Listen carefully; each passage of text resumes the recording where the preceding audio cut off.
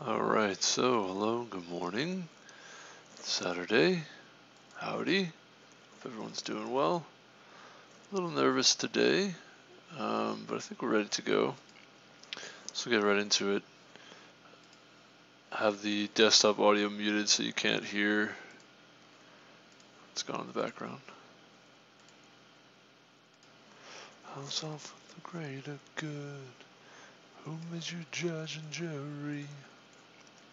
Shuffle an array. Alright, so I kind of already know what this question's going to be. This is almost certainly going to be what's called Yates. I forgot what it's called. Yates. Hold on. Yates shuffle. I can't remember what it's called. Oh boy. That's not spelled right either. It should be Fisher Yates, not H. Yeah. Almost certainly going to be a Fisher Yates shuffle that we're looking at here. I'll explain how this works. Or well, it's yeah. We'll look into it shortly. Review it. Almost certainly this is an implementation of the Fisher-Yates algorithm. Given an integer array nums, design an algorithm to randomly shuffle the array, implement the solution class, initialize the object the integer array nums, resets the array to its original configuration, returns it, returns a random shuffling of the array. Interesting. Okay. Waking up again.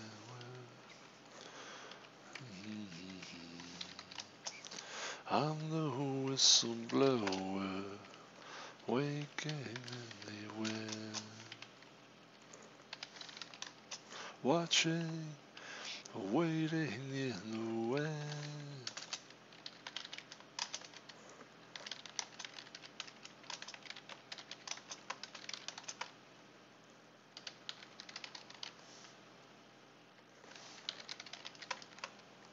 I think you get a copy constructor if you do it this way. I think that's a copy assignment. Story. I'm the he says I'm the whistleblower. Wake up and again, copy constructor, or copy assignment, and then we'll do Fisher-Yates implementation here for the shuffle. Are you a string viewer? Am I a string viewer? Hold on, let me. So maybe I shouldn't have the music going. I don't know. I'm thinking like when I'm speaking to you, I'm like, hey, I should. What's up, Yuki? Welcome back. I'm like, hey, I should mute the music so I can focus on what you're saying. But actually, then I should really be muting the music so I can focus on what I'm doing. String view is what I meant. Are you a string viewer? String view is what I meant. What's the question? I don't use string view actually. Yeah, string view is interesting. It's oh, I have something for docs too. The duct tape of string types. Nice.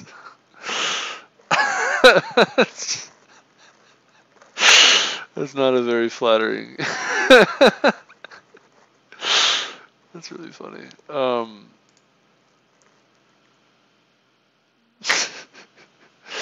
I don't use string view at all. Personally, I don't really ever see the need for it. Typically, or at least maybe it's just me, but it's where is string view actually? It should be around here somewhere. Hold on. I know what it is. It's basically, yeah, there we go. String view. Oh yeah. So can refer to a constant contiguous sequence of character-like objects with the first element of the sequence at position 0. Holds only two members, a pointer to const character and a size. String view. Yeah, this is the one usually you want. And I don't know too much about it though. Like I know it exists. I think I don't really totally understand it, like the motivation and the use case and all that. I think it's the idea is that you don't like, instead of copying strings over and over again, you can use a string view, and that'll kind of like basically give you like a reference point into a string, right? Because strings, for the most part, are implemented in a way that's like they're immutable, they're not mutable, meaning like every time you want to mess around with strings, you need to create a new string, more or less. However, like there are a lot of ways to avoid copying strings if that's your intention. So that's kind of why I don't tend not to use string view.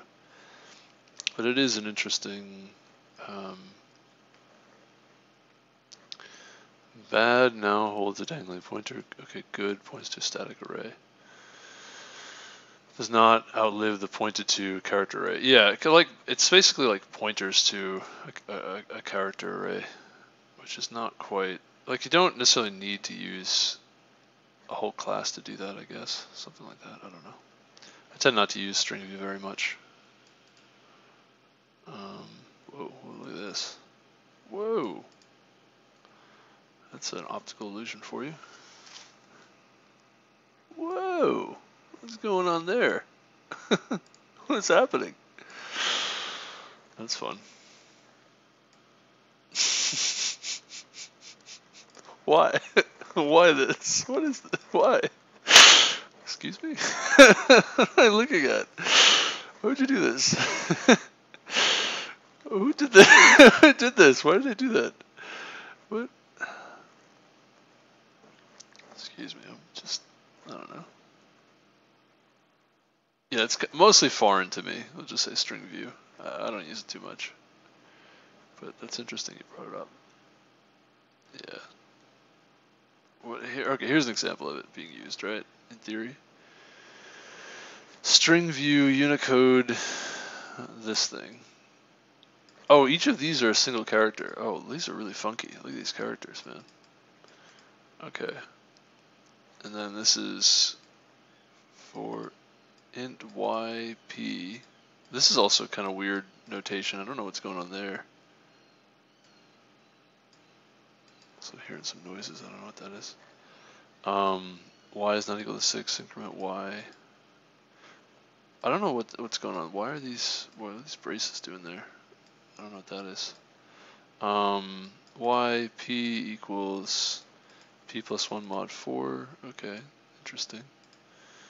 For int x, I don't know what these. Why do they have braces here? Why are they doing that? That's kind of weird to me too. I've never seen that before. I've not seen that before. Not equal to 16. Increment x. Standard out Unicode. New line. Unicode of p.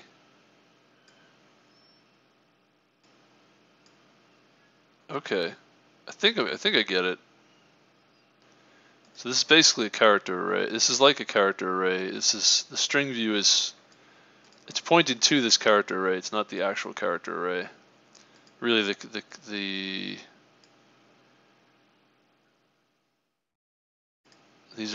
that's so confusing.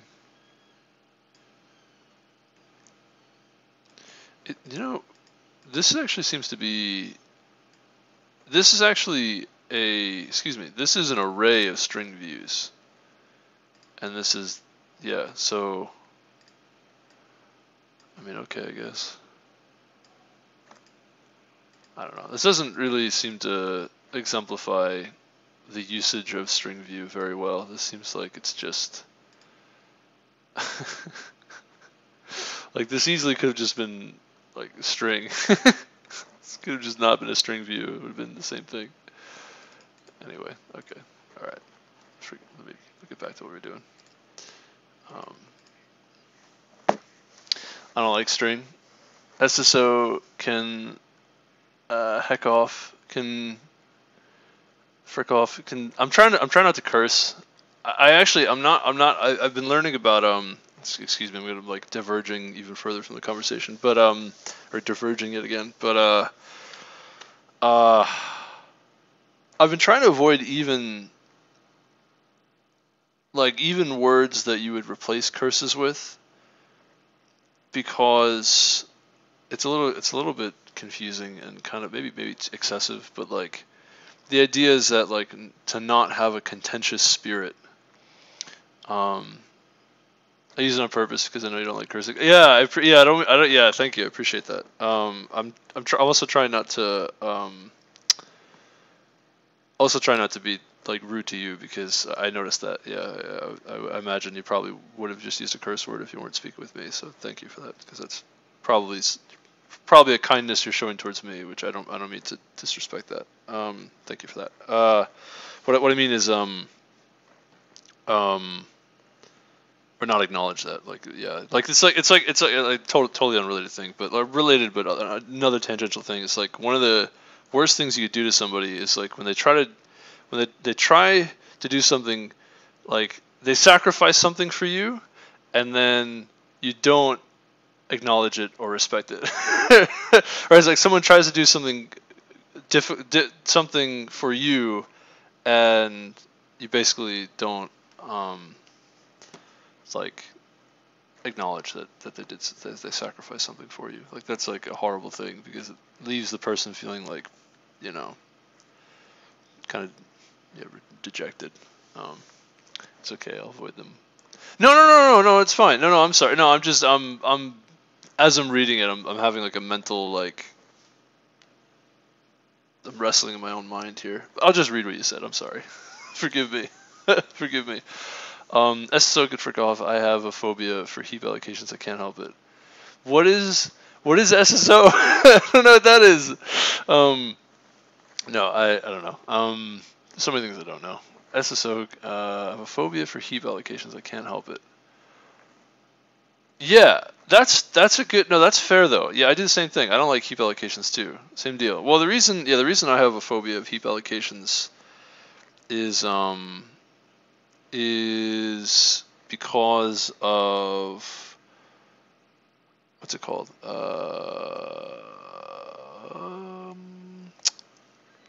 Punches holes in the memory, right? I think we talked about that a while back. Yeah, if you're a game developer and you have like, you know, efficiency and performance is like super important and the game runs for a long period of time, which typically video games you might play for like hours on end, then punching holes in the memory is important, is a big deal. So like, yeah, if you do sort of regular heap allocations, after a while you start to end up in situations where the memory, like it's not as efficient. It starts having efficiency problems where like basically like you started with a long continuous open sort of memory slot where it's like, you know, you can put your memory wherever you want in there, and that as you add things to it and then remove things, that basically there's like holes. And so like when your program has to find a spot where it's like, okay, this chunk of memory is available, it starts to slow down because there's just like there are holes all over the place and like you can't just easily find the next position. That's kind of how it's explained to me. I don't even know if that's true. Quite frankly, I don't even know if that's true. That sounds plausible to me, but I've never like verified that, other than like that seems to be. I like to repeat it because it makes me sound smart. But the truth is, like, I don't actually know if that's even exactly why. But I think that's the idea. So I also do avoid heap allocations. True. But I'm not sure what SSO means. String view is just a const character pointer and account. Right. That's what the reference just said. I think sick example. I mean, it's a cool picture. Like, it's a cool picture, but the example is like anyway. Why with initializer list?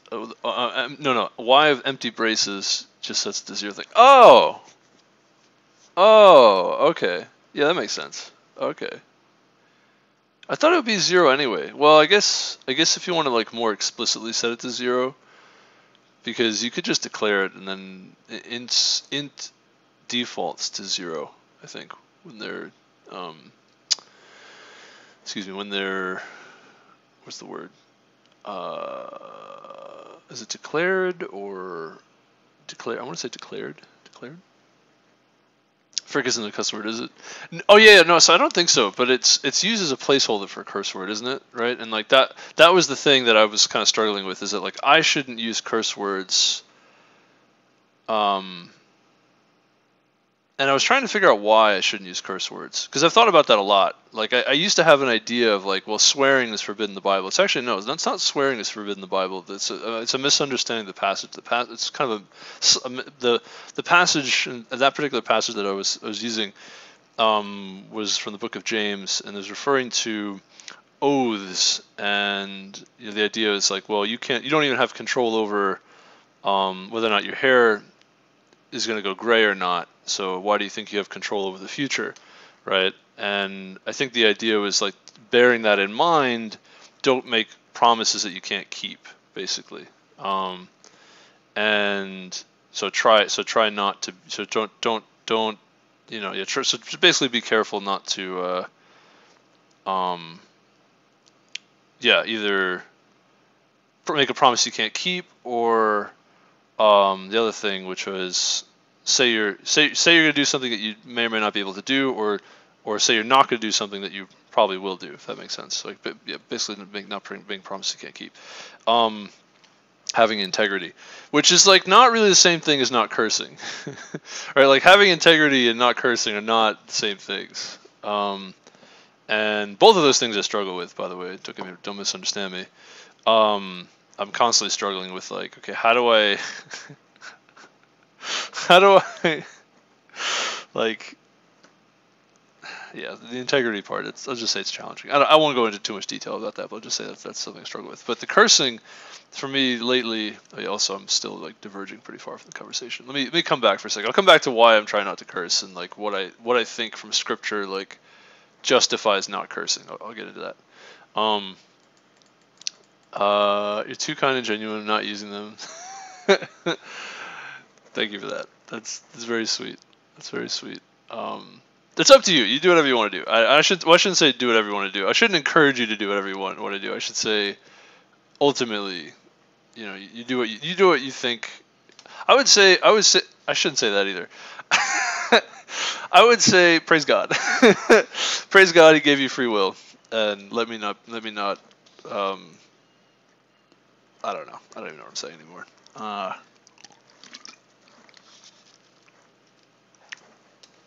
Because I should be trying to persuade you to do things that are righteous. So, I don't want to say that either. I don't want to say let me not dissuade you, but small string optimization. So I'm just gonna move away from whatever I was just talking about, whatever that was I was saying. I'm just gonna make it what do they call that? A non sequitur, or not a very smooth transition to another subject. Supposed to allocate the string on the heap if it's above 15 characters or something, at least on Visual Studio 20. I think. Oh, small string optimization. Is that what it is? Supposed to allocate the string on the heap if it's above 15 characters. Oh, interesting. Huh. Aren't like int value uninitialized? Isn't? I don't think so.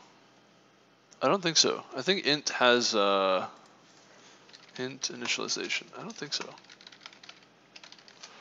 Because here, let's see.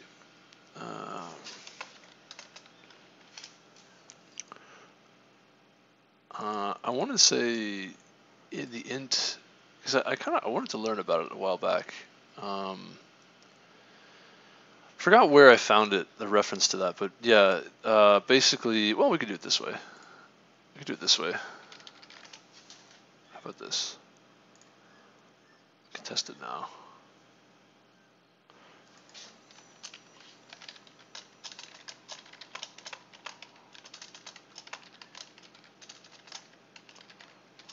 I wonder if you could do.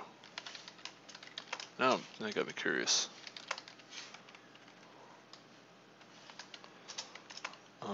Int. I wonder what this does.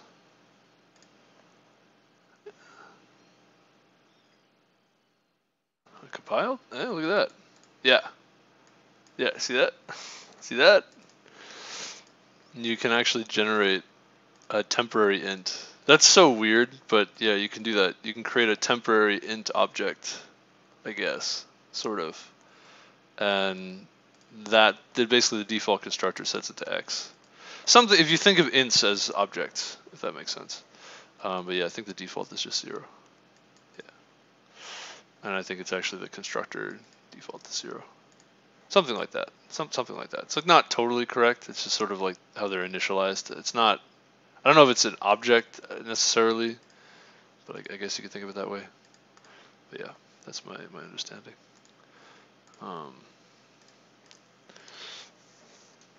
Let's see.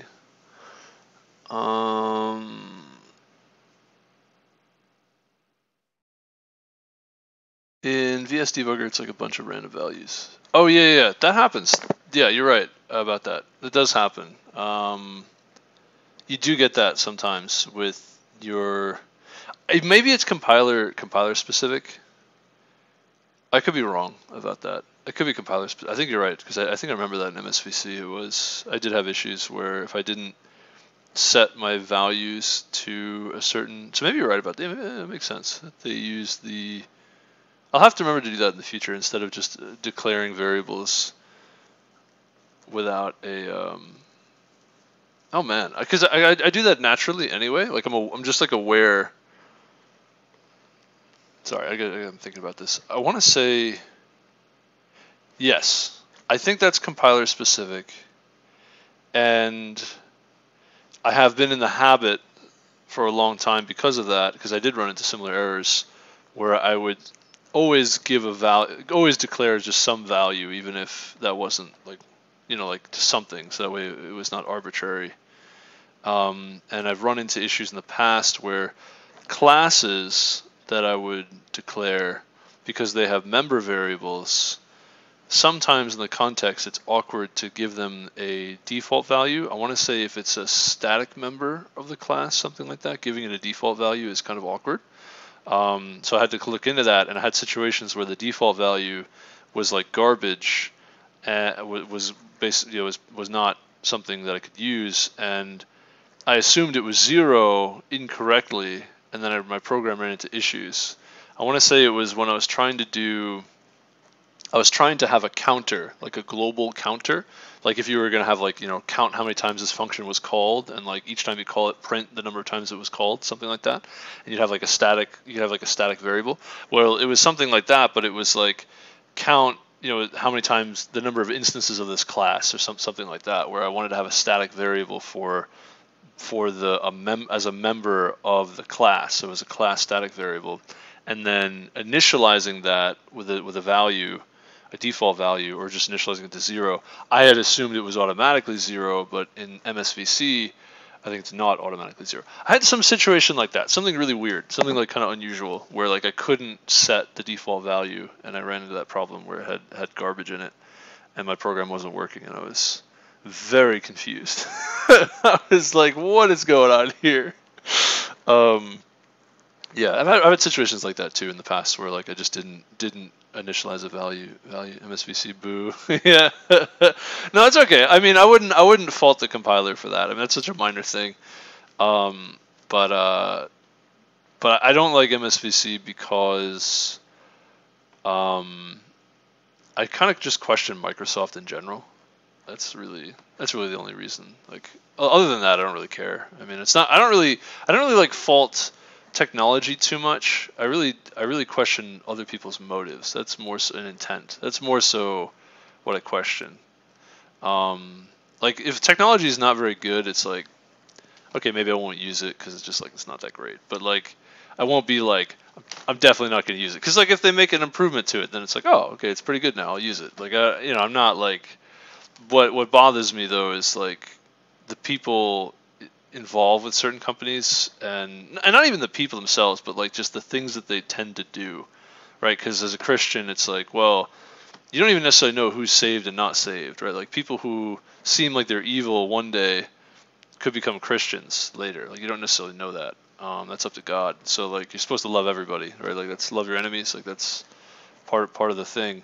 You don't know who's saved. You don't even know if the person that you think is a righteous person is actually very evil, right? I mean, there was a thing, I think it's public, so I could talk about it. But there was a thing with Ravi Zacharias, where apparently he was doing a lot of evil things, and I considered him to be kind of like a hero. He was quite, in my opinion, like an impressive person as a sort of in his faith as a Christian. And it's like, well, so like these are things that only God knows. It's like, is this person really evil or is this person really righteous? Like I don't, I have no way of knowing. Like I can't know their heart. The Bible makes it pretty clear the heart is just incredibly evil. So it's like, well, basically I just assume everybody's evil. In which case it's like, well, I guess then I have to kind of play this game of like, well, if they're probably going to do evil with whatever time, attention, resources, whatever I give them, then I probably should kind of pull back on that, right? If it's really obvious they're going to do evil, then I definitely shouldn't support it.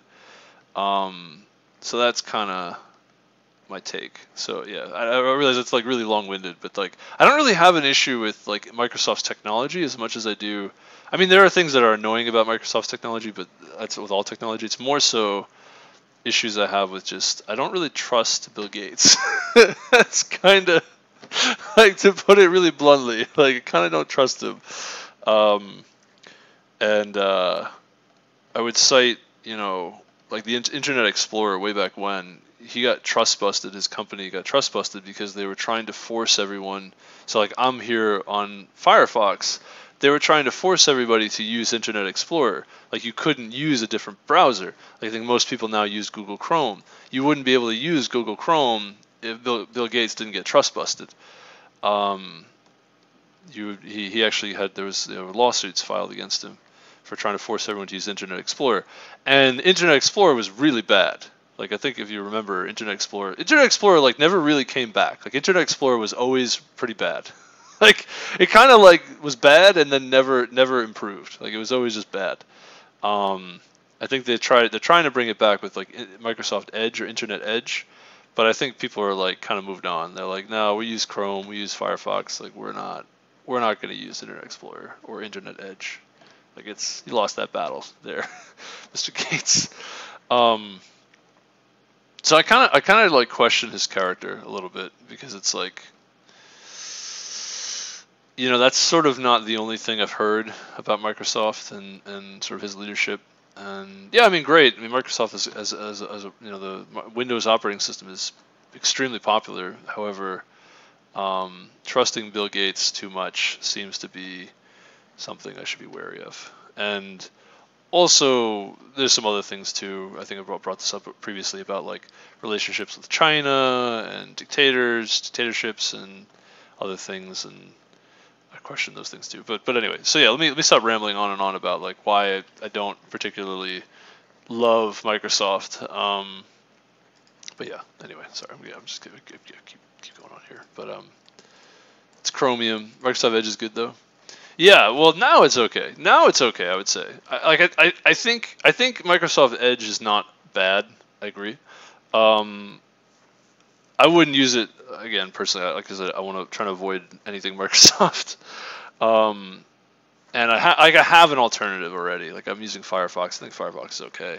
I use DuckDuckGo for my search engine. I'm trying to avoid things with Google too. It's hard for me to avoid this stuff though. Like ultimately I'm like it's somewhat pointless. There's this expression, tilting at windmills, by Don Quixote. Don Quixote's tilting at windmills. It's like basically, the guy goes insane and tries to like starts running into windmills with a spear on his horse, and he just starts attacking windmills. That's what it's supposed to be referring to. It's just like it's kind of a euphemism for like basically trying to take on a task that's impossible. Like you're not going to knock down a windmill charging at it with a horse. Like it's just not. That's insane. So sometimes I kind of feel like a lot of the things I think about doing are a lot like that.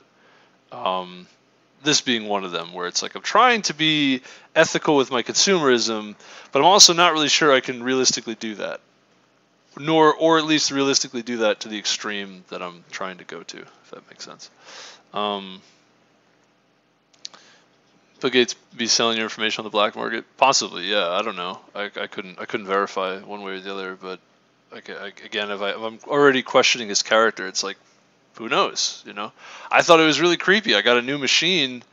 I have Windows on this machine. I got a new machine that had Windows, and I don't know what I did, but basically that new machine suddenly had the same desktop background as my machine, as my laptop, and it's a very unique picture. Like it's my dad, right? And it's like there's no way that like Microsoft could have guessed that that picture of my dad should be on my desktop. Like it had to somehow have linked my laptop computer, my identity there, also, and link it with my this other Windows machine that I got.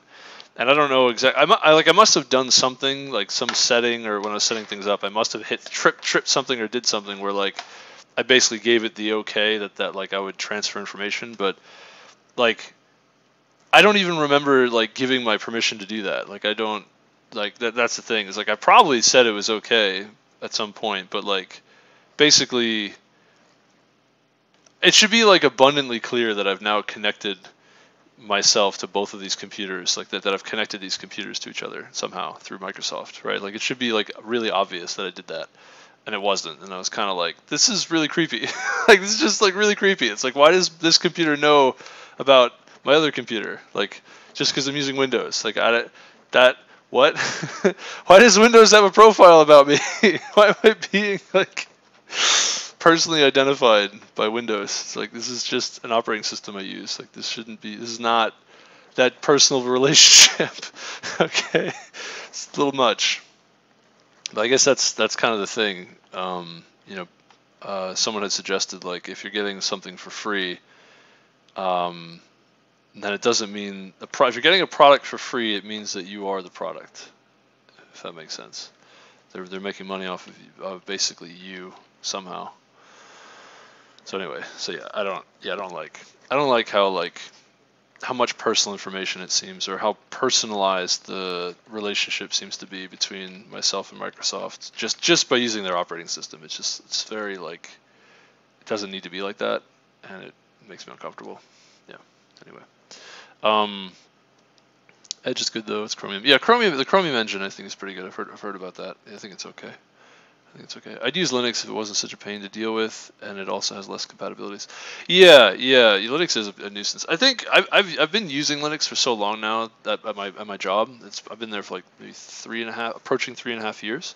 I think at the end, like a month or two, it'll be 3.5. And I use Linux all day over there, and I actually gotten really comfortable with Linux since then. And I tried to set up this machine originally with Arch Linux.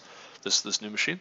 However, I think the reason I didn't do that is I wanted to play Fortnite, and I learned that Fortnite is only for Windows. So I was like, and it's not a trivial thing as it's not a trivial thing to port between. It's not a trivial thing to port between Windows binaries that are compiled, and what is it? It's binaries that are compiled and then linked, and the resulting object files linked to execute on the Windows operating system.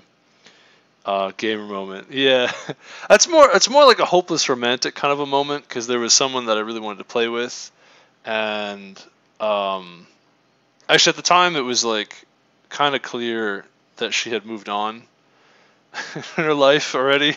I hadn't really like gotten it, just being, I don't know, it was a mix of like, there was a lot going on in my life at the time, and I also was somewhat not paying attention, somewhat not understanding what's going on, but we'll just say, let's not go into too much detail. We'll just say, yeah, it was, yeah, that was why. That was originally why. And so I was like, okay, well, then I won't put Linux on it because, right? Oh yeah. So that was the thing, right? So binaries that are compiled for Windows, excuse me, I need to be yelling at the mic. Binaries that are compiled for Windows are not easily ported over to binaries that are compiled for Linux, for other operating systems. Like it's a whole different compiler, sort of. You might be able to I don't think Windows is interested in supporting. Actually, I don't know about that. I could be wrong. I'm just thinking now, because like I don't know if you could use a G++ compiler, which is not Windows compiler. I know you can use it on Windows and compile for Win. I think you can. I don't know. I'm getting a little confused now. But there's like basically the portability issues are like really complicated and not trivial. So like I would not expect that Fortnite would be easily compiled and run on Linux. Yeah, that's like a very long-winded way of saying I don't not only do I know that it's not made for Linux, but also I think it's very unlikely that it will be run on Linux in the future. And then from there I was like, well, if that's the reason that I want this machine, then I should just switch to Windows. So yeah, so that in my opinion also I agree with you on like it's a pain and has less compatibilities. I think it's you could always I think it's gaming is such a big deal for everybody in the world. I guess not for everybody, but a lot of people. There's such a like I want to say lust because I don't want to gratify it too much, but like I want to say because it's kind of like idolatry, but I mean, not getting too far into all that, but let's just say like there's so much attention paid to video games. We'll put it that way. So much attention paid to video games that I think because most video games are made for Windows and most people use Windows and most people actually even use a computer for the video games. Like there's this kind of positive feedback loop going on where people want to use their computer so they could play games, and most of the games are made for Windows, so they want Windows. And then other games are then made for Windows because people mostly have Windows, if that makes sense. So like there's this thing going on where like people want games, and the games are made for Windows, so they want Windows, and then people make games want to sell the game, want people to play the games, and those people have Windows, so they make the game for Windows. And it's just kind of like ping pong back and forth. Where I think that if Linux somehow could grab more attention from like gamers somehow, something like that, make it like gamers and game developers, the gaming community, then they would probably replace Windows as like the main operating system of sort of the world.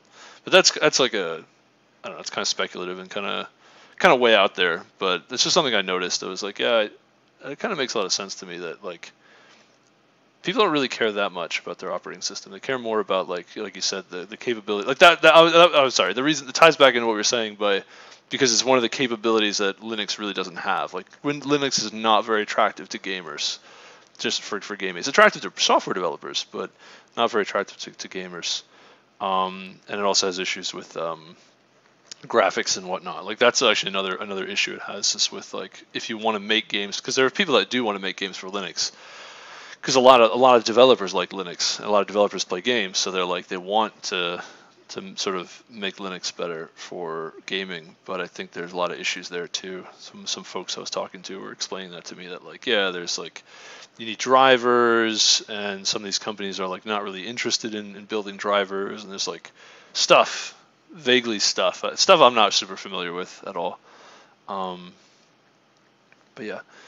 So you could always download a Windows virtual machine and play through that. Yeah. So that was kind of the idea I was thinking about going with. Like I kind of just haven't like sat down and took the time to do it. Where what I was going to do is actually dual boot. So I was going to have two operating systems on the machine. So I'd have Windows when I want to use it, and then Linux for like all the other time that I want to use it. And then also, by the way, something kind of sad, frustrating, like I don't know what to make of it, this goal of like, okay, I'm going to get this machine so I can play Fortnite. The reason I did that in the first place, I actually don't remember why I did that exactly, but I can't play Fortnite on this machine, this laptop that I'm streaming on, because it doesn't have the specs, I think, something like that. Like it's not really a strong enough computer to do that. And I think what I was thinking at the time was like, oh, if I get a tower machine, then that should be good enough to play. So, something like that. I forgot. I don't know. My logic was kind of all over the place. Like I said, my brain was like, I was in a whole mess of different. Like that was like, I want to say that was like over a year and a half ago, and like there were so many chaotic things going on at the time. Like, I'm kind of excusing myself because like even that doesn't really make a lot of sense, because it's like, well, really then you would want to get a much better computer than the one I actually got if that was your goal. I forgot what I think the original idea was I just wanted a secondary machine. I forgot. I don't even remember now. I think the reason that my different motives for doing these different things was actually kept changing as I went. But basically, what I learned was that the machine that I got was not good enough to run Fortnite, even after installing Windows, because of just the specs. Like the machine has to be improved, which is another thing I've been thinking about doing. Dual booting Windows, Linux, and then if I, just for the sake of like, well, I wanted to play this game, it's a free game, but like I can't play it because I don't have a good enough machine, why not just buy the components for the, like a better motherboard, or better motherboard, better like GPU, better like just better CPU, just like up the specs of the machine, because this machine was like really cheap. This is like a $200 machine. This was like wasted $2,500 on my PC. Oof. I don't know what to say about that. I don't want to make you feel bad. And I played 2010 games. Yeah. Do you mean 2010 like games from 2010? I'm sure that's what you mean. That's hysterical. Nice. I have a few comments on that. A few comments. So yeah, like I'm not like that. Yeah, right. I'm not sure how much money I really want to spend on the machine, and like if it's just to play Fortnite, it's a free game. Like really getting the specs, like. That is a question that I've been wondering, because like I said, this machine was like $200. This machine was like from way back when. It's like really old. It's like it's just like a tower that somebody had, and I was like, oh, I'll take that. Just have an extra machine. Why not? And yeah, it is a question of like, do I really want to sink all that money in there? And right now, I should mention, like, I'm in a spot financially where like it kind of doesn't matter what I spend my money on. Like I have I don't know how to put this, like. I have more money than I know what to do with right now. We'll just express it that way. I don't want to go into too much detail as to why. We'll just say I got really lucky, and just leave it at that. But yeah, like I could sink a lot of money. I could put a few $1,000s into a machine if I wanted to. But like then the question is like, what's the point though? Like why? Like is it just to play Fortnite for like a few games? Like why even do that? I don't know. I'm conflicted about that. I also need to spend the time too. Like that's the other thing. I've been like acutely aware of my time lately, where I'm like, I don't know. I've been like thinking about that too much. Where I'm like, I'm like going to be 30 soon, like in a year or so. And it's like what am I doing? What am I doing? Totally different subject, but yeah. So I thought about that. Like I could take this machine, take the time, take the money, and like improve it, and then I could be like, okay, I could finally play Fortnite, and I'll play it for like, 2 hours or something, and then I'll just never play it again. and it's like, okay, now I have this really spec'd up machine, but like, what am I gonna do with that now? Like I don't just give it to somebody, donate to somebody. I don't know. Windows Virtual Machine playthrough that, wasted $2,500 on my PC. Ouch. I mean, if it was, I don't know if it was worth it or not. Like I don't know. Like I wouldn't get too upset about that, because like you never really know. It's generally not, like I would generally encourage folks to be what do they call that? Frugal, like frugal, and not spend frivolously. However, once you've already spent the money on something, like there's no way to like you can't go back in time, right? So I wouldn't encourage either like beating yourself up about it or like berating. I wouldn't berate somebody about anything, or I shouldn't berate. Shouldn't and wouldn't are not the same thing. What I would do is not necessarily what I shouldn't do. knowing myself, knowing me. But anyway, yeah, I would say don't beat yourself up about it. Don't get too down about it if you feel like you wasted money. You don't necessarily know, because you don't know what's going to happen in the future. Like you don't know, like maybe something will come up and you'll be like, oh great, I'm glad my computer works well enough to support whatever thing I'm trying to do. Like one of the applications of having like a pretty strong computer is, if you're interested at all in like machine learning, then having equipment for that is, although the tricky thing about that is like it's not really, usually for that is like GPU type stuff. Actually, I'll get into that in a second. I want to come back to there's so many different tangents I'm going off on. I want to just come back for a second. 2010 games, yeah, 2012-ish. I feel you. I'm turning 20 this year. Wow, you're 20. Wow, really? I think no kidding. Wow, you were like 18 or so, maybe young. You're really young. No, I mean I don't say you're really young, but you're younger than I thought. I guess. Wow. Wow. I don't think you should feel the way that I feel though, because I'm old. I wouldn't say you're old. I wouldn't say that. Not really. Yeah, I wouldn't say. I don't think you should feel the way that I feel, because you're old when you're like 40. Actually, yeah, time goes really fast. Time goes really fast. I don't know. I don't know what to say. Young is still 30s. Yeah, I still have like youthful like energy and whatnot. But definitely starting to notice like I'm aging a bit, and I don't know. I don't know what to say. I'll just say like 20 is definitely like, yeah, it's pretty young. I wasn't expecting that, I guess. Maybe like 50 plus. Yeah, I don't know. I don't know. I think it's relative, right? So like one of the reasons when I talk about being old or not old, kind of like the main reason I talk about it personally is I thought to myself like a few things. So there's like a lot of things. So my dad passed recently, right? A year. So remember I was saying, I was like, oh yeah, like a year and a half ago, like a lot was going on, like it was hard for me to focus and stuff. So my dad was dying, and I was kind of like watching him die, sort of, which was difficult. And I was trying to spend more time with him and whatnot. And he did pass April, so like actually tomorrow would be a year. So a year ago from tomorrow, he died. And the thing that struck me about that is like I feel like I wanted to I really felt this like sense of like I wanted to spend time with him, and I kind of got the sense of like if I have kids later in life, because he was older when he got married and had children. He was like, I want to say 40 or so by the time he met my mom and had children.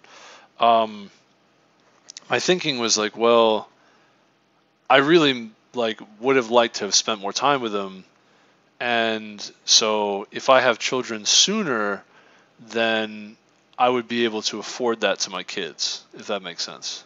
I guess I didn't really need to talk about my dad to really express that, but I don't know. Like it kind of just like really gripped me at the time. Like I was like really like, oh man, like I gotta get going on like starting a family, because time is limited. Like it's really short. And other ideas of like like wanting to have kids when you're young.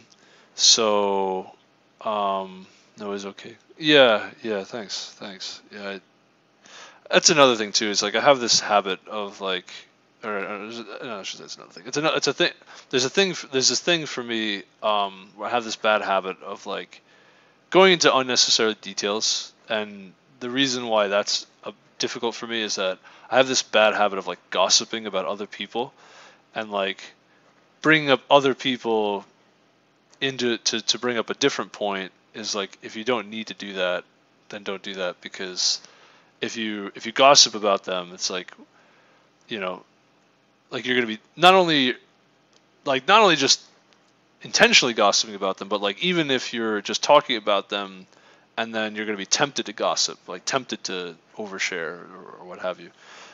So like if I can avoid just like bringing other people into the conversation in turn without, I don't mean other people in the conversation, but I mean like avoid bringing up other people's business or I don't even know. I don't know what I'm trying to say. Just it's something that I struggle with. I'll just say that. Yeah, gossip. And so right. So but yeah. So that was the thing. So like I had for this period of time I was like really, really concerned about like having children, getting married soon, having children soon.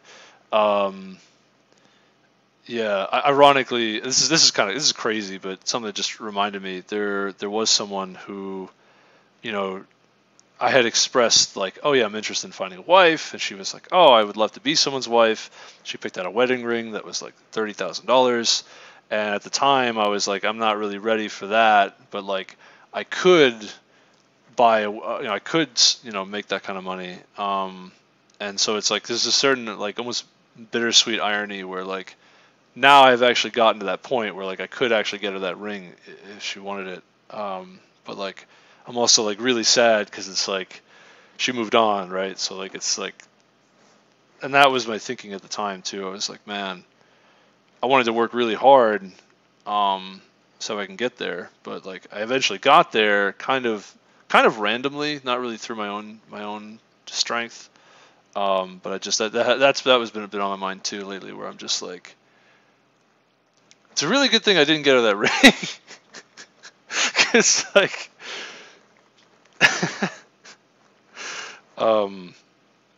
she would have moved on probably. I mean, I don't think it was an accident. I don't think it was a mistake. Like I think it was kind of just things how they were and how they would have been and all that. Like just all things considered, I think it just wouldn't have been right. But like I'm grateful now. It's like, well, now if someone wants a ring, I can get them. I can get them a ring, I guess. Not someone, my wife, I would be. But I think I'd probably end up marrying a woman who probably wouldn't want a ring or an expensive ring. Probably not. Wouldn't even necessarily want a ring at all. I don't know. Anyway, I'm kind of rambling on now. But what I wanted to digressing. What I wanted to focus on was like time being short. Talking about youth and this desire to wanting to have kids while I still have energy. That was the other really big thing. Wanting to have kids while I still have energy, because one, I would want to be there for them in their lives, like as they get older. Like I'd want to be around. I would literally like not want to die too soon in their lives. And then also, the other thing was having the energy to have kids, because like, that's the thing, is like you start to slow down as you get older. Like you have less and less energy. And I think that would be like better too. So anyway, yeah, it's like very long-winded, but to the point, like I had this period of time where I was like really like, I'm trying to find a wife, I'm trying to get married, I'm trying to you know you'd be like an epic father, by the way. Thank you. Oh, thanks. That's very sweet. Thank you. That's very kind. Thanks.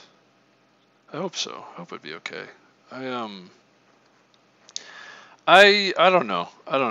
I appreciate that. Thank you. I don't know. I'll just say, I just pray to God. I'll do that. I'll pray to God, and God's will be done, and and whatever it is, it is. I don't want to.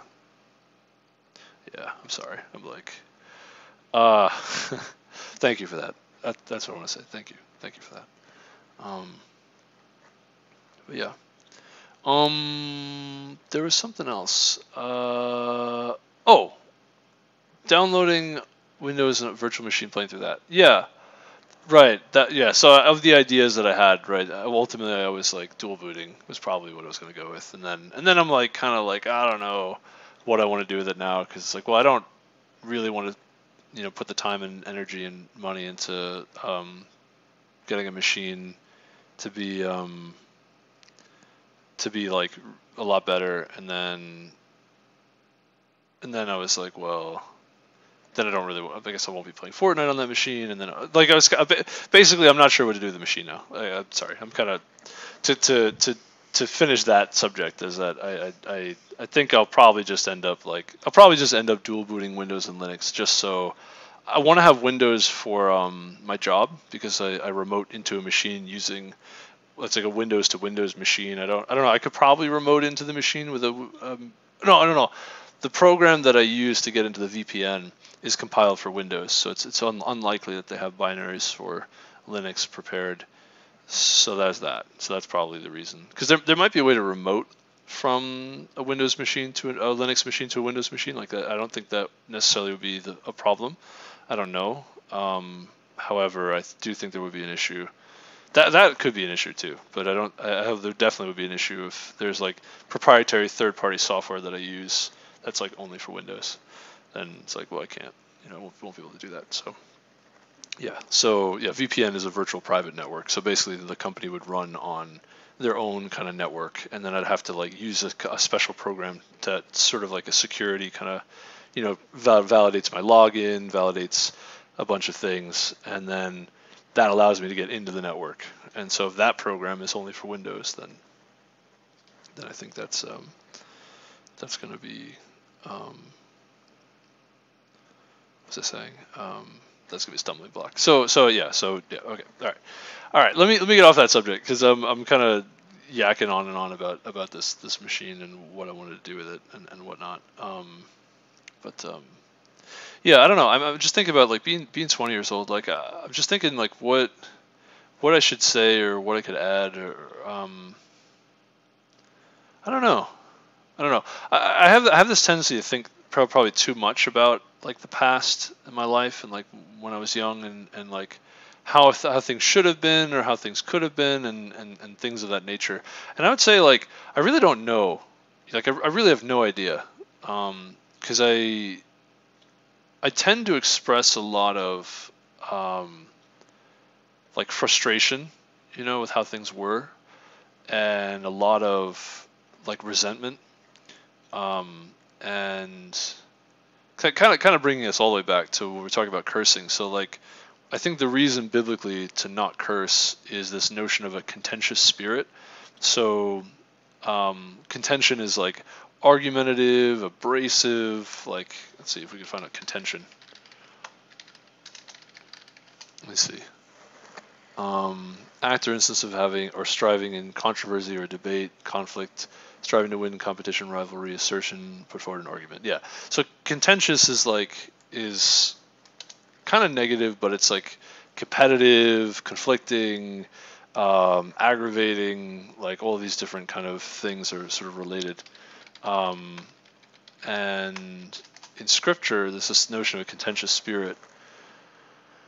And let me see. Can I just, yeah, wait. Oh yeah, here we go.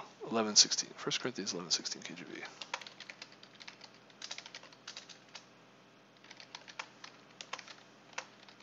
Oh, whoops. Like KJVS.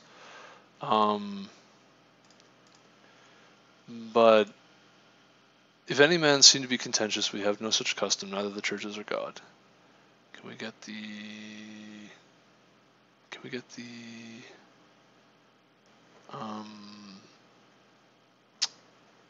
what's it saying? There's a button I'm looking for here. Yeah, there we go. Okay, that's what I wanted. All right, more context. Well, not exactly what I wanted, but close enough. All right.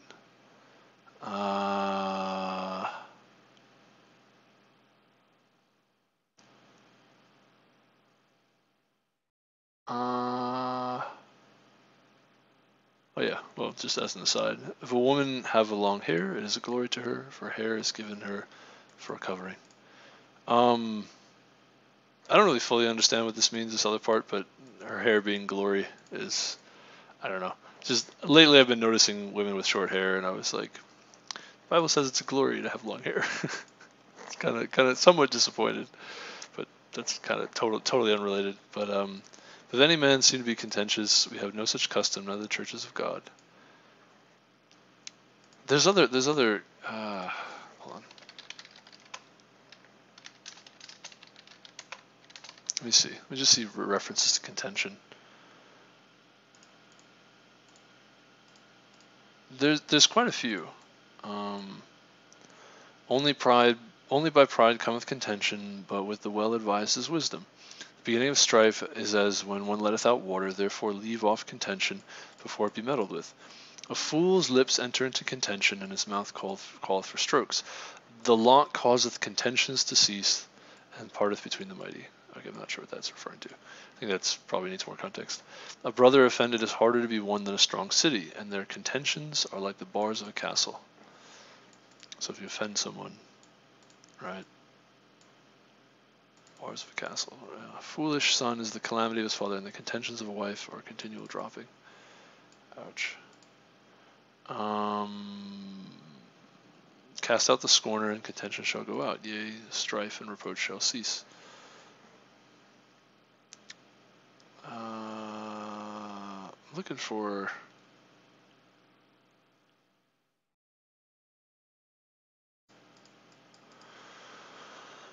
Whew. But avoid foolish questions and genealogies and contentions and strivings about the law, for they are unprofitable and vain. Actually, this is referring specifically to scripture itself. Basically, like debates about like the Bible,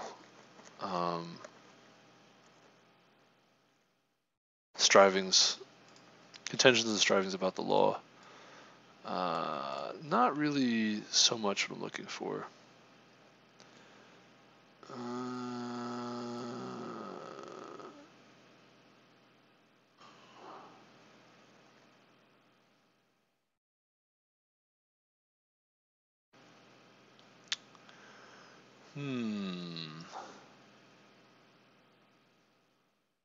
Maybe I'm wrong. I don't know. Maybe I need to like think about this some more. I'm sorry. I was like so confident that there was this notion of a contentious spirit in Scripture, and actually, I'm kind of having a hard time pinning it down now that we're talking about it, because I thought that it was. I thought it was in Corinthians. Yeah, it is. Or there's something in Corinthians. Hath been declared unto me, for it hath been declared unto me of you, my brethren, by them which are. It hath been declared unto me of you, my brethren, by them which are of the house of Chloe, that there are contentions among you.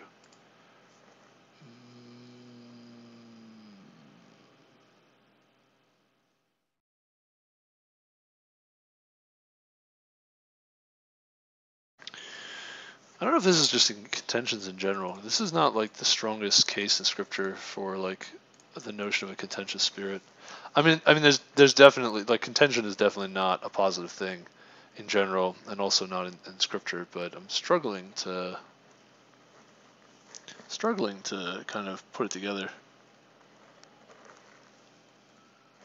I guess this one is pretty good. Proverbs, a couple verses in Proverbs is probably enough.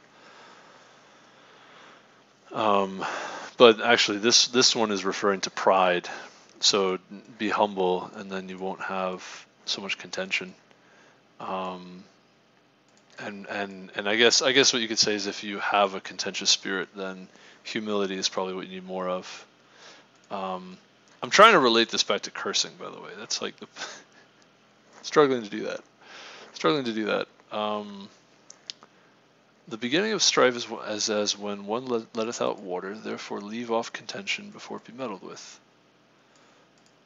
I want to say, I guess I don't really fully understand what this means. I think this means like if you like start pouring water, like you want to stop immediately, because if you keep pouring, you'll just have more water, right? And that's kind of like the beginning of strife. So as soon as you notice contention, you want to stop and like back up. Stop it right there, so that way you don't end up with the whole mess. I think that's kind of what this is referring to. Fool's lips enter into contention, and his mouth calleth for strokes. So foolishness also leads to contention. And actually, what a foolish person speaks, foolish lips enter into contention, right? So like if you are foolish and you speak a lot, foolishly, I suppose, not just speak a lot, but just being foolish when you speak, I suppose, would cause contention. And his mouth calleth for strokes. I want to say strokes are like whippings or beatings or something like that. I'm not sure what this is referring to, but basically, I want to say violence. I want to say this is like you're calling for violence, right? So the foolish person would enter into contention and then call for violence. Which I think I've noticed that in my life, right? Like people who seem violently like aggressive and sorry if I leave without saying anything sometimes. I'll come in later if you're still alive. Sure, yeah, that's fine. I have to go like ASAP by the way. Oh, you're going. Okay, take care, Yuki. I'll talk to you soon. No, that's okay. I appreciate that. No, don't even worry about it. I appreciate. I know this conversation we got got kind of personal, and I enjoyed it. And thank you for coming by and saying hello. I appreciate that. But yeah, no, that's okay. That's perfectly fine. Everybody's got things they got to do, but yeah, you got to go. Okay, yeah. Feel free. Yeah, I kind of got off a little bit off subject too, where I was like, now I'm just reading the Bible. Now I'm trying to like, what do you call that?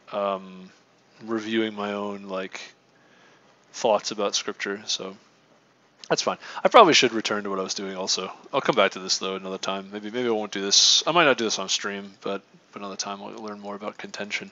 But that's why I'm trying to avoid cursing, is because I think it denotes like contention and probably something that I'm doing wrong. Like I should live without such contention, if that makes sense.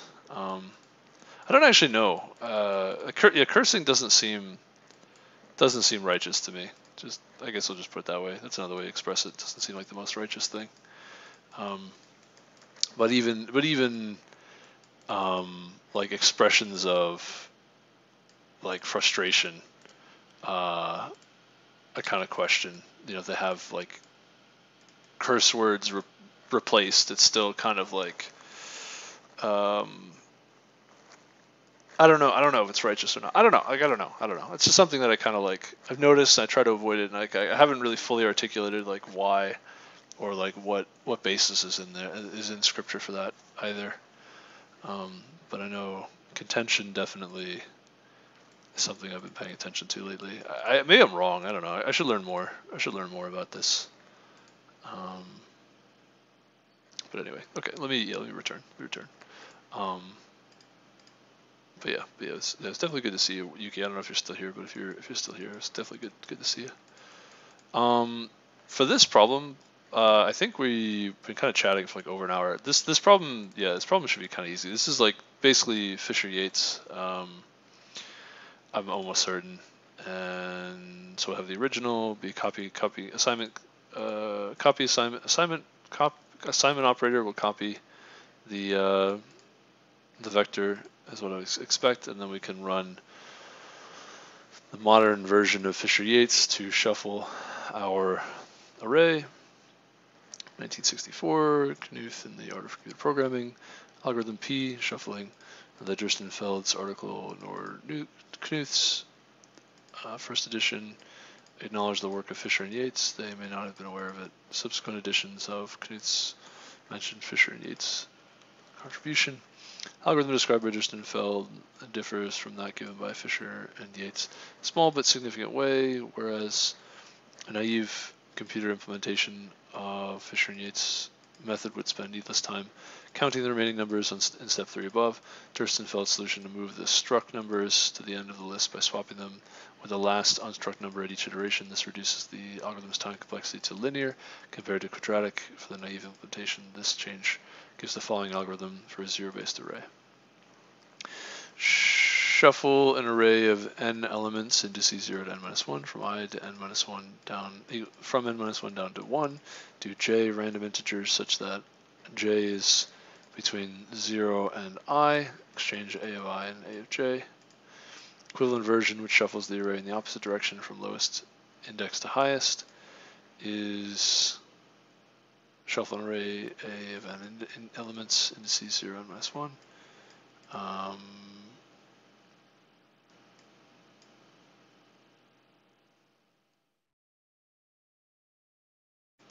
Yeah, so really simple. Basically,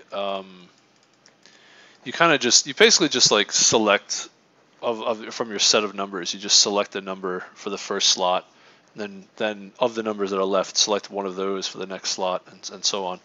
And the result is randomly select with equal probability all of the possible permutations that your shuffle could end up with from the original have the same probability if you do it that way. That's kind of like the point of Fisher-Yates. So yeah, pretty straightforward. So we're gonna do for int I equals, yeah, we want to use random here.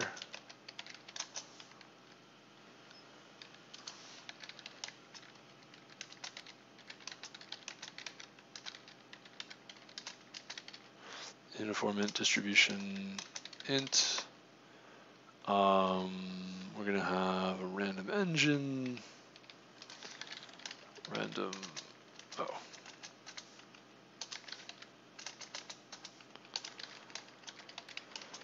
Device R, and we have empty, this is the seed program, and the generator is set to Masonite Twister seed engine, using R, random device, excuse me, and then distribution is going to be from, now this is kind of interesting, so I equals, we go front to back, it doesn't really matter, 0, I is less than original dot size, or yeah, ret, we'll do ret dot size I, and we're gonna say uniform int distribution int param type, new params, these are going to be from I, it should be I plus 1 to ret dot size minus 1, right?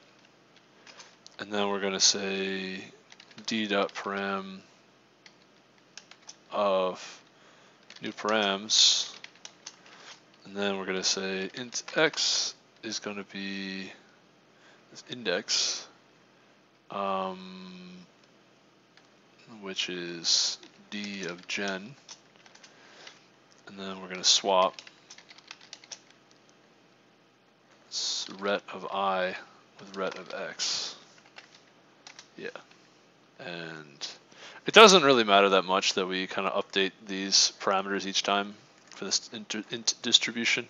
I want to say there's a way that we could generate those random numbers from a uniform distribution over those values. Like, we probably could do it a different way, but like this is fine. This works. This is okay. And then we're gonna return ret. Something like this is what we want.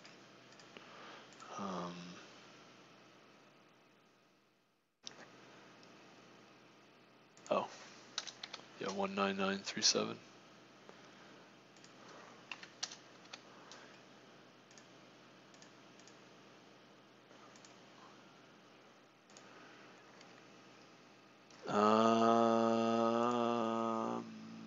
Oh, whoops.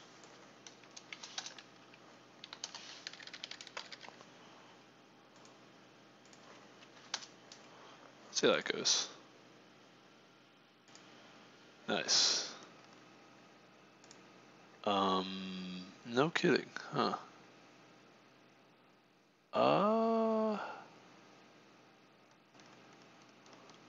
Also, this doesn't need to be, I don't think that matters really, but, oh, it does matter, yeah, because I plus 1 is, right, okay, that matters a lot, okay, made my mistake. Okay. Should we just go for it? I think so. I think we just go for it. No! Wait, really? Wait, how is it wrong? What? No, I got it wrong. I thought this was such an easy question. Yet I got it wrong. How is this wrong, though? What?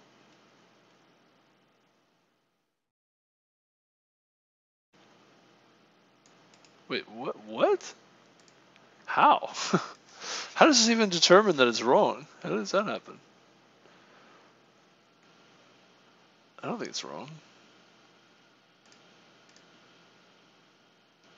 I'm so confused. Wrong answer. What do you mean wrong? How? It's all wrong. It's all wrong. Reset, shuffle, reset, shuffle, reset, shuffle.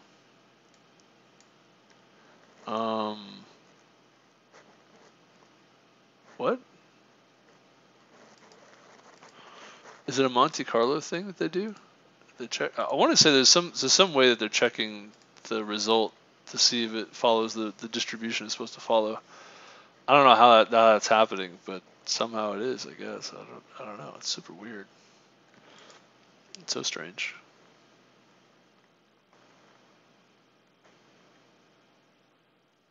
I'm pretty sure this is correct. You update the parameters of the distribution, get the number. It's a uniform distribution. Maybe I'm crazy. I don't know. I don't know, man.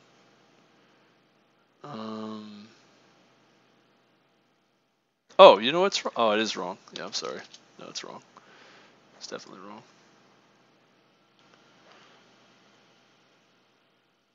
Yeah, I'm wrong. I'm wrong about this. I'm wrong.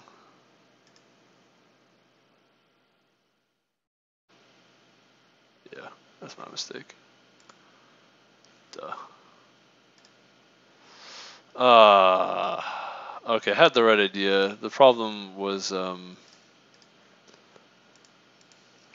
might be a more efficient way to do this. To get the random number. Apparently it's kind of inefficient what I'm doing somehow. I don't know, I'm okay with that.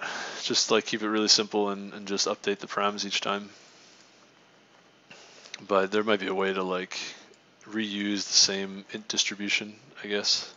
Something along those lines.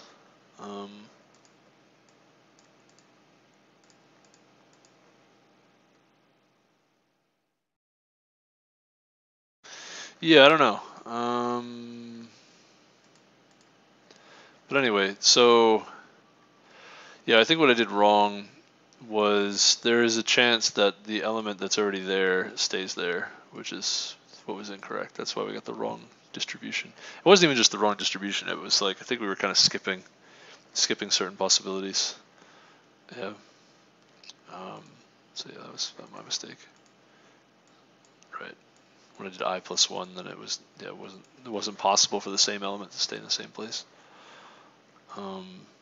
Really interesting approach, problem, question, but kind of sad that I got it wrong. Really sad that I got it wrong. I'm also sad that it's so slow. Why is it so slow? It doesn't need to be that slow. I guess the reason it's so slow is because of the updating the parameters each time, I think. You might be able to do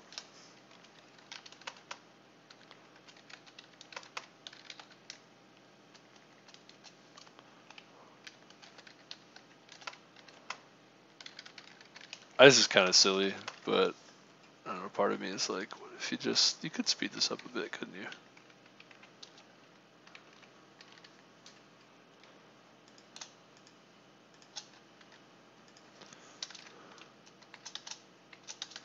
You could speed this up a bit, couldn't you?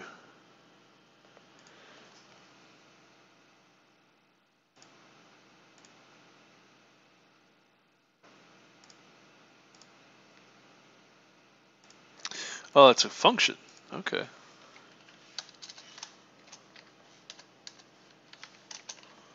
Okay.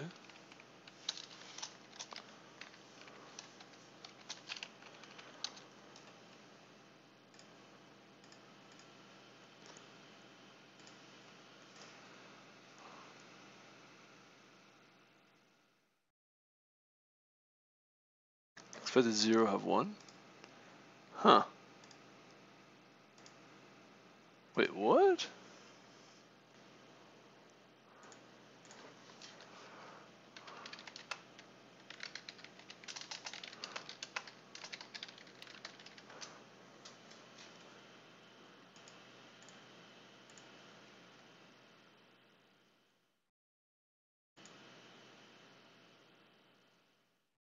Oh, this will just get the parameters.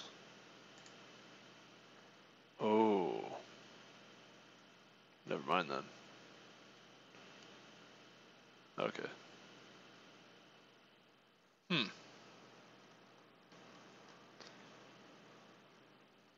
Well, anyway. So I had to write it. I think, okay then.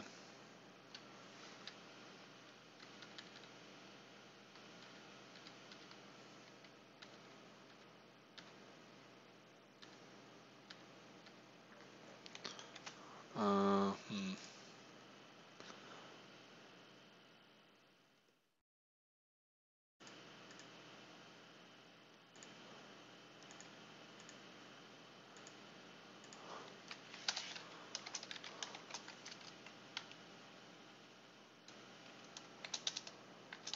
Okay, how does this go?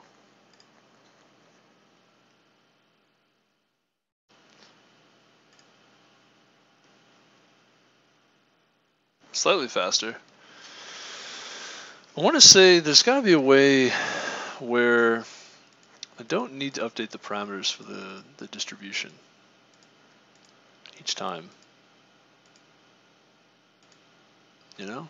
That's got to be, just thinking about that, like there's got to be a way. Because that would speed things up a lot. You could also,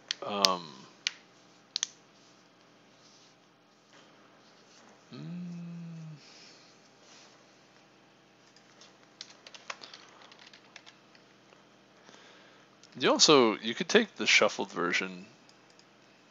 You could also do this too. It speeds things up a bit as well.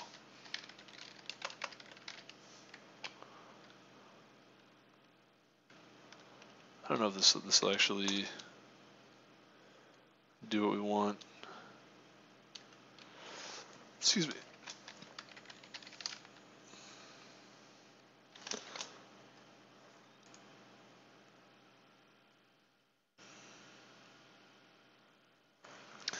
That's slower. That's actually slower. Really. Huh.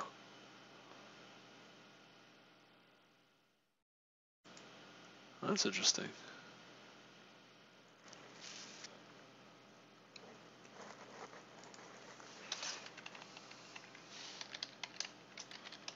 No, you don't want to do this. No.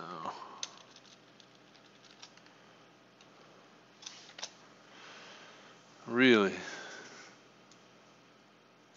Now, the question I have here is, that's actually slower, huh? The overhead of having this extra array.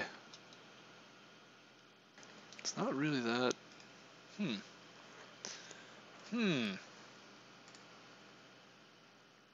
20 milliseconds. Alright, let's go for it. Okay, it's a little bit faster. Alright, I thought that would be faster. My thinking is that what this will do is this original array, you're just going to return that when you want to reset. But it doesn't really matter. Every permutation that you have has equal probability from any other permutation. So it doesn't matter if you're copying the original array and then permuting it, or if you have just like the previously shuffled array and permuting it. And the speed boost is that, instead of doing an assignment copy each time, you just have a reference. And so you save a little bit of time there. Now the other big time save you'd have is if you were to not have to constantly update the parameters for this distribution. I think that was something I got stuck on in the past, is like, how do you actually randomly select these numbers? I guess using the same distribution.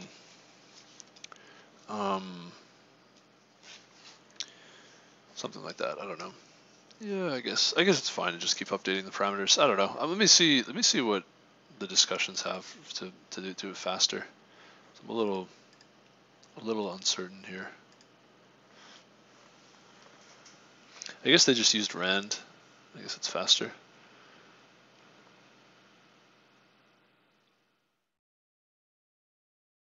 Alright, anyway, I don't know.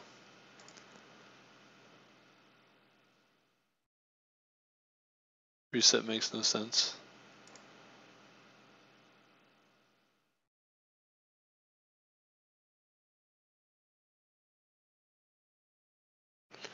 I don't get the point of reset. Does anyone? Nobody is going to actually shuffle your given original if reset needs to be supported. Then there's nothing to reset. Oh, here we go. Boom. Person who made the question answering him. Here we go. Increase the likelihood that when shuffle is called, it is shuffling based on the original array, not the previously shuffled array. Increase the chance of detecting bugs in the main algorithm in shuffle. Interesting. I don't really get it either.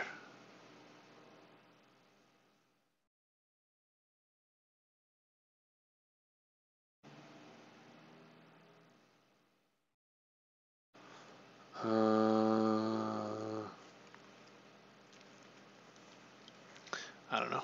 I know he described it, but I still didn't really understand it. I'm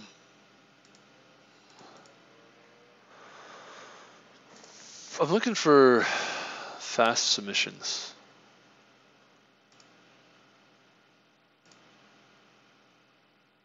Standard shuffle. Tips.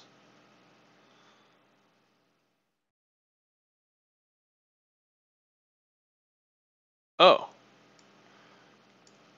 In the algorithm library, you have standard shuffle. No kidding. Really? I didn't realize that.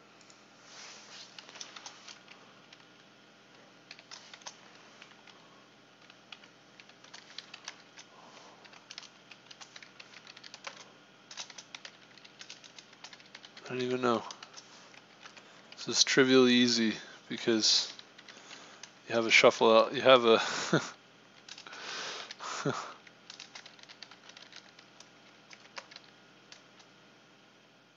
shuffled.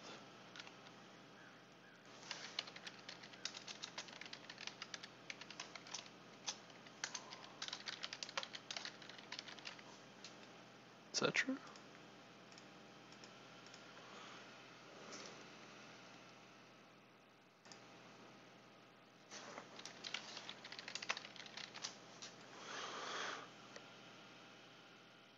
Random shuffle.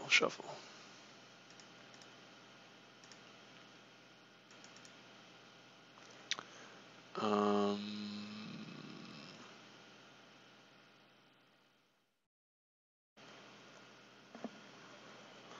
Shuffle and random shuffle. What's this?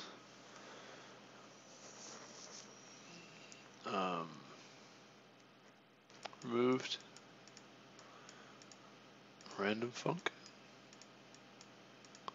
URBG. What is that?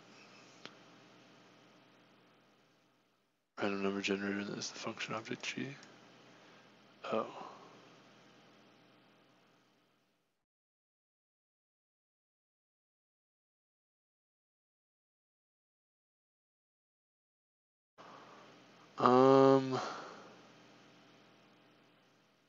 Huh.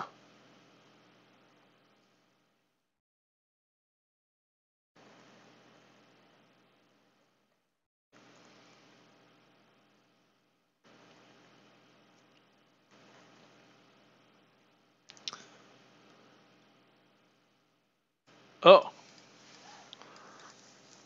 Could just use the Messonnier twister. Doesn't really matter, I guess. Huh. Interesting. Okay. Let's do that.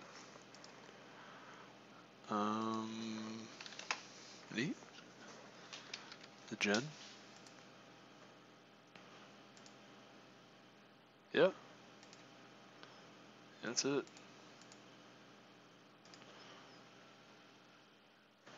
Oh.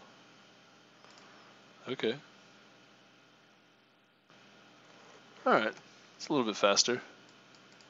It's probably about as good as it's gonna get, I think. Really don't know if I could do better than that. This is pretty good then, actually, what I had. It's pretty close. Yeah, Fisher Yates. And one more thing is the discussion. Python hack.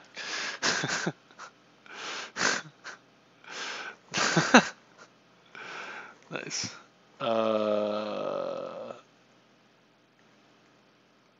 What was this one? Yeah. I think this one was interesting. We've been on this question for a while. I think I should.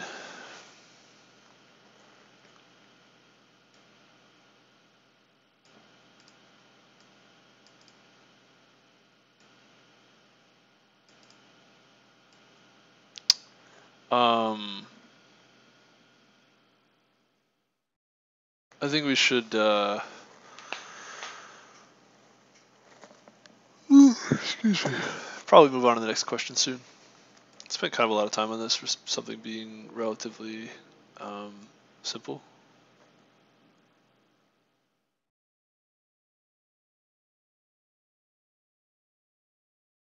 So it looks like this fellow actually generates a new distribution each time, which I just updated the parameters each time. I did it the same way, basically the same way I did it.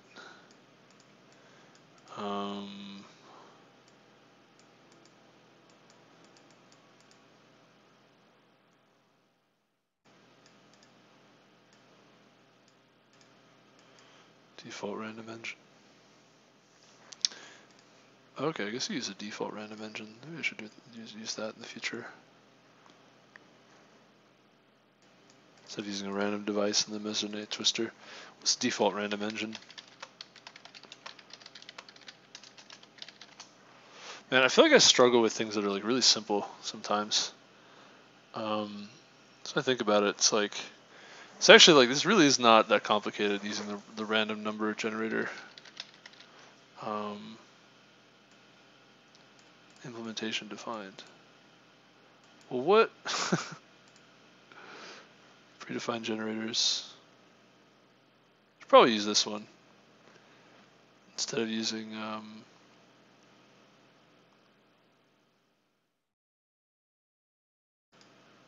the default.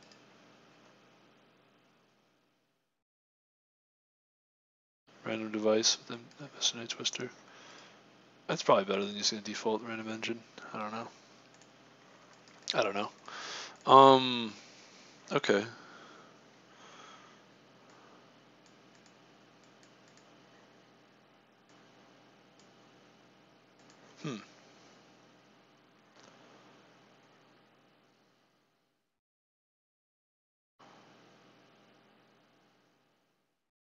Yeah.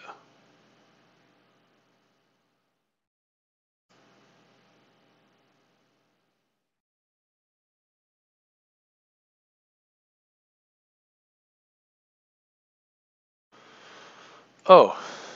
Okay, you can call the function with the parameter types. That's probably better. Yeah, that's kind of what I did. Maybe that's what I want to do. It's probably using the same algorithm anyway. Pretty interesting overall. Pretty interesting. Yeah.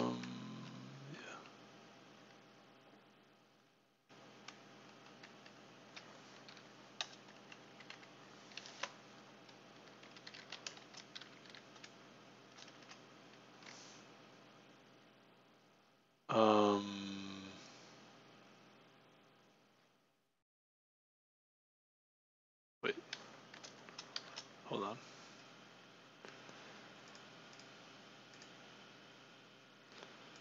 Param T. Oh yeah, so type def. Okay. Diff T.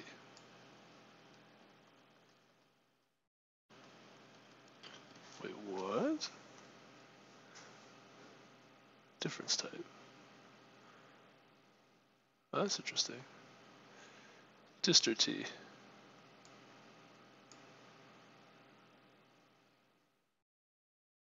Oh, okay. Okay, I see. So the distribution type D, and then the difference type is going to be the difference between these two iterators.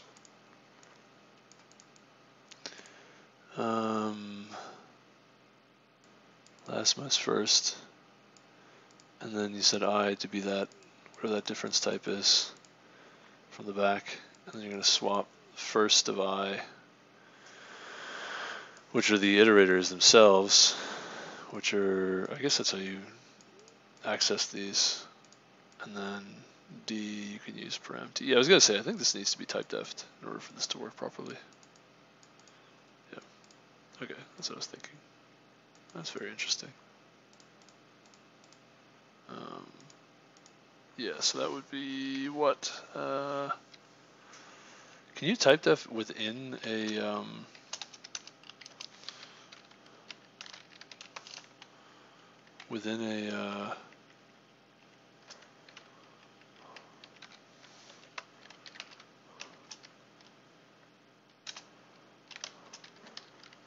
just call it param T.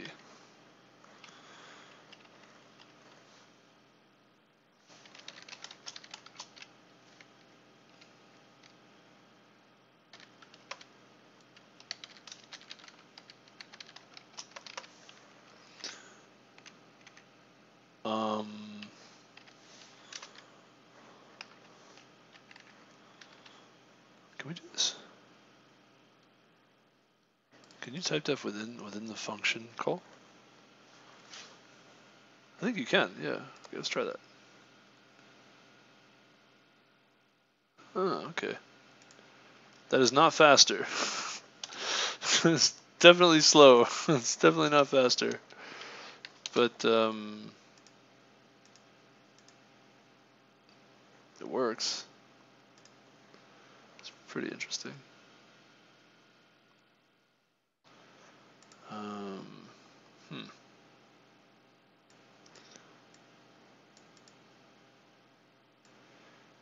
Anyway, huh.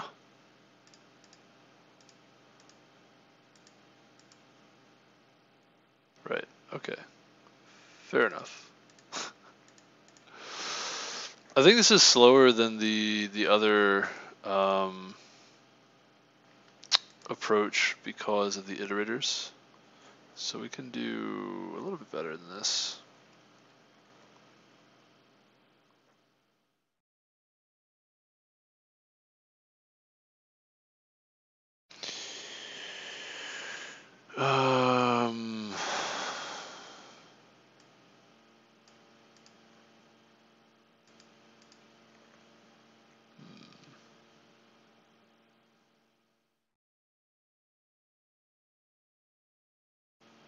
How did they do that? What?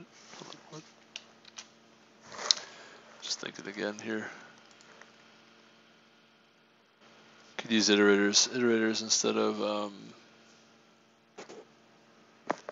array accesses, because array accesses are more expensive than using iterators. Something like that.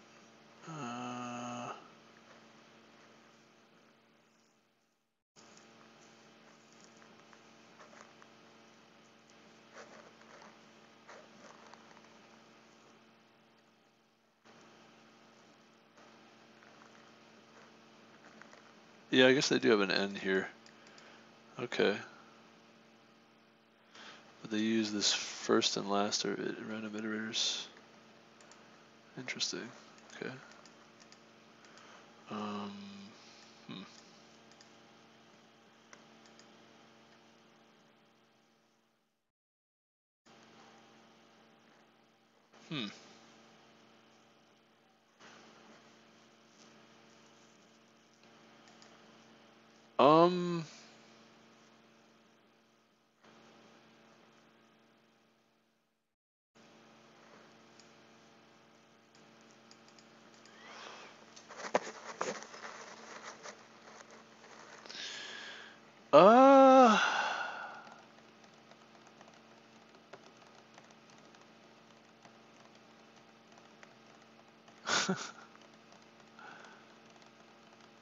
Okay.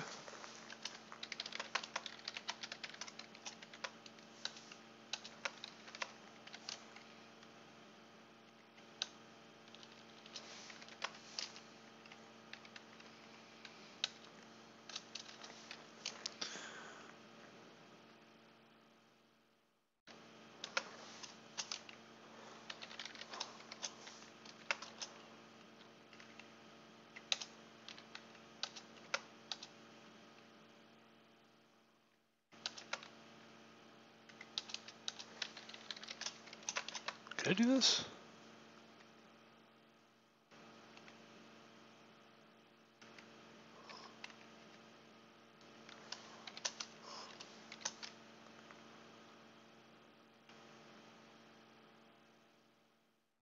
Does this make sense?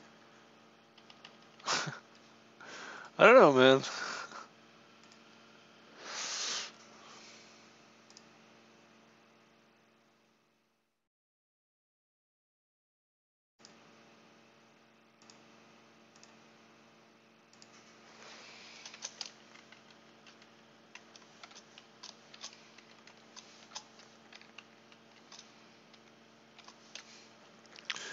I don't know. Maybe I shouldn't be trying to do this.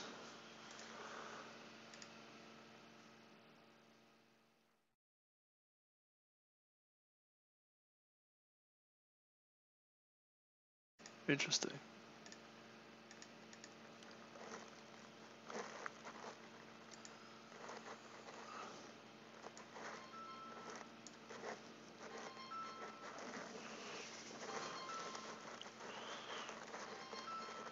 What are we doing here?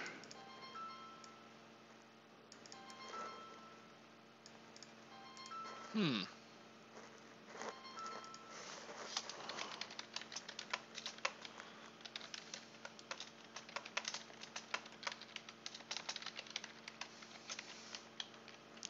Can I do this?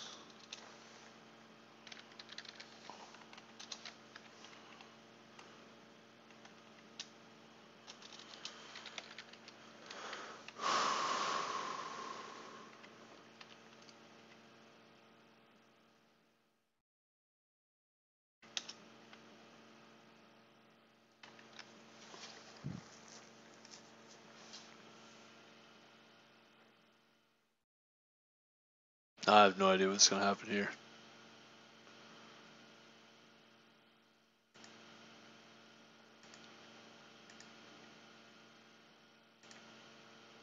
Compiler error. Unknown type name.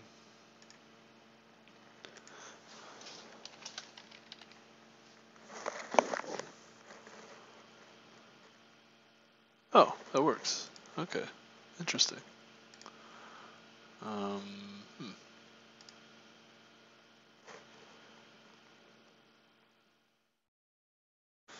Okay. Param type T, param T, ret to shuffled. Don't really need to do that anymore, do we? Shuffle begin. And is ret size 10 minus 1.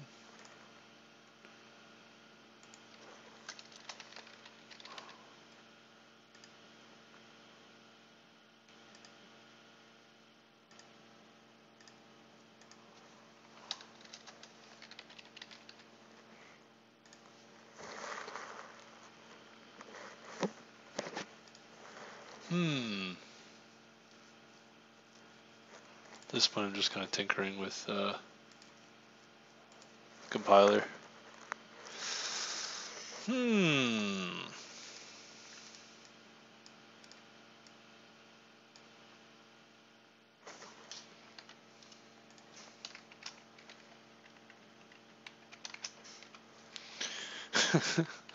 Don't mind me.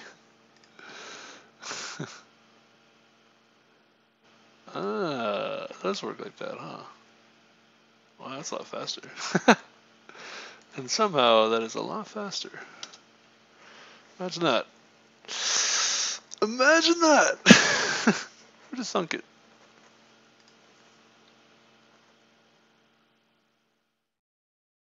Is it that much faster? Probably not. I mean, these are probably kind of random, these running times.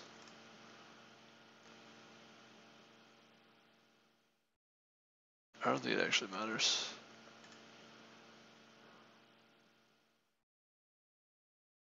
I guess it does, I don't know. Huh. Wow.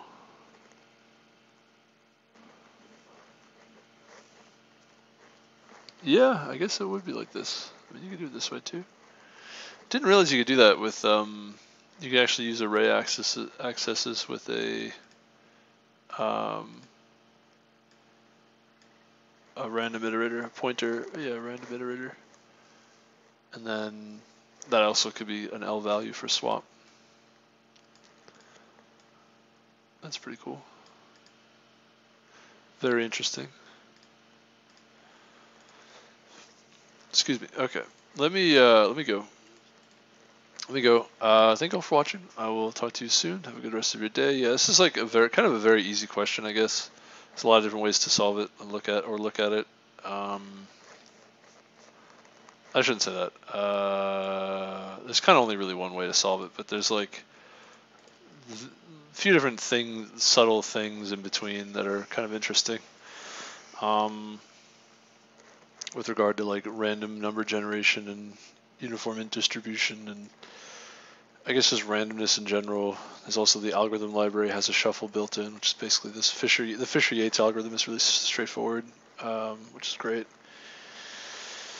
Yeah, okay. I don't know. I mean, there's not much more to say about this. I shouldn't say there's like a lot of. There's just details, I guess, minor details. A lot of minor details involved. Stuff about iterators, and this was interesting. I'm glad that we kind of looked at this and learned more about it. But yeah, anyway, yeah, so thank you for watching. I will talk to you soon. Have a good rest of your day. I think I'm going to take a small break after this for a few minutes.